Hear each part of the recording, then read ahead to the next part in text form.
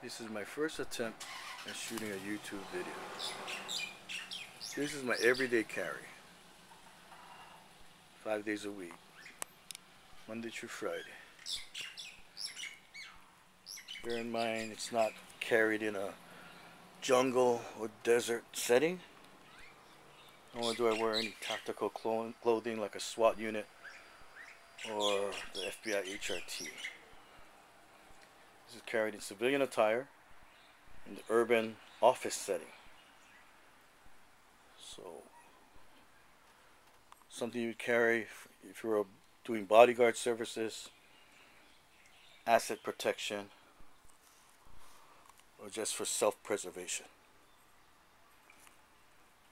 That being said, let's look at the toys. My philosophy is based on the rule of two. So you carry a primary and a secondary. So my primary firearm is a Glock 22. Chambered for 40 Smith & Wesson round.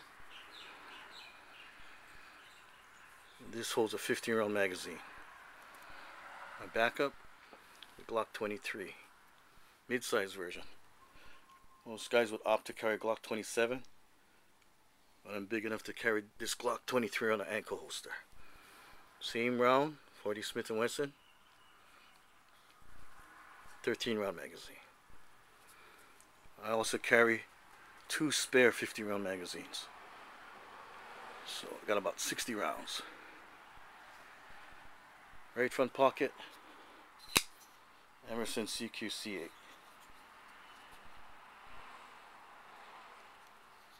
Ernest Emerson redefined what a tactical knife should be. Quality knife maker, nothing but the best. Left front pocket, Zero Tolerance 301, Ranger Green.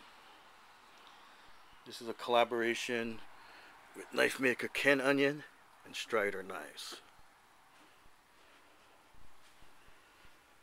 I already got 2 knives, but lately I've been following my impulses by carrying a 3rd knife. This goes in the right cargo pocket. This is a Kershaw Spec Bump. It's wicked fast and sharp. Although this is not a product review, what makes this knife unique is it's not a liner lock or a lock back folder. Close this knife, you have to press the thumb stud.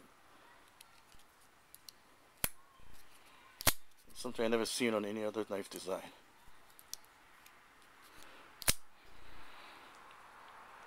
Right rear pocket. It's my wallet. I carry a Surefire 9P. I mean, even in the daytime, you need the option of having a light source. And this can also double as a tactical impact device. Loaded fist, hammer fist, back fist. I made it more lethal by attaching a GG&G sawtooth cap in. So you can rake the eyes, really impact those pressure points, or just tear away at the flesh. Second light source is a new Streamlight sign wider. It has 4 different lights: white light, red, green, and blue. They have 5 settings each, and you can use it for map reading, checking for injuries and blood, or just signaling. It also has a strobe setting. You can mount this to your helmet.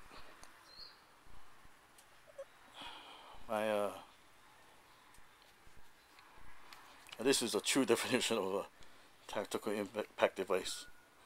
ASP. This is a 21-inch baton.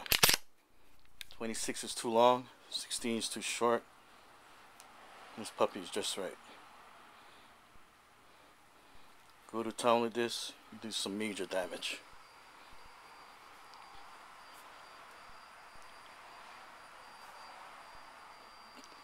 These 2 items are just options that I carry sometimes.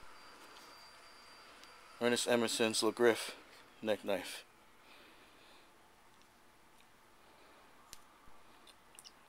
You put a knife in the hands of somebody who doesn't know how to use it, and he's dangerous. You put something like this in somebody who does know how to use it, I'll carve you into steaks. This is a new titanium knuckles. Titanium is lighter and stronger than steel or brass. You put this in your back pocket by your wallet, forget you have it. When I field tested it, this will turn bricks and concrete into chunks and dust. So anyway, this is just to show what a person could carry on him if he has the means and will to. So it's like some of these punks and scumbags and criminals, they're going to give a second thought, because they don't know what that guy can do or what he's carrying. Some guys might think this is excessive, but the old cliche, it's better to have it and not need it, and need it and not have it. Another thing some people might be thinking, oh, this guy can't fight because he's carrying all this. Oh, I'm doing my job for over 24 years, knowing how to fight. He basically demanded upon you. So, I was an accomplished street fighter before even earning a black belt. Now I'm an assistant instructor in karate, and I still carry this.